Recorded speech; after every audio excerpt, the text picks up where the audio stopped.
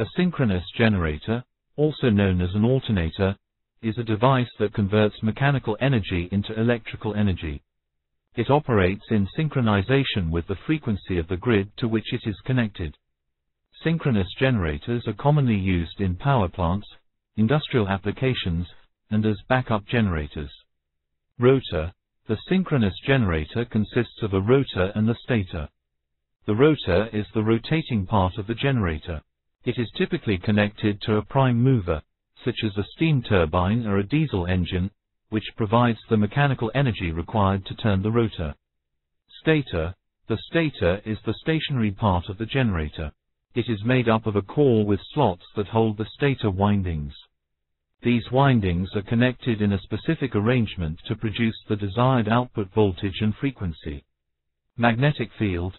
When the rotor is rotated, it creates a rotating magnetic field around the rotor. The magnetic field is generated by either direct current, DC, supplied to the rotor windings, excitation, or from a permanent magnet rotor. Synchronization. The synchronous generator must be synchronized with the grid. Synchronization involves adjusting the generator's speed and voltage to align with the grid's parameters. Electromagnetic induction. As the rotor's magnetic field rotates, it cuts across the stator windings, inducing an electromotive force, EMF, in the stator windings. This process is known as electromagnetic induction. Output voltage. The induced EMF in the stator windings generates an alternating current, AC, in the stator. Excitation control. The generator's output voltage can be controlled by adjusting the strength of the magnetic field in the rotor, excitation. This is achieved by varying the DC current supplied to the rotor windings. Load and power factor.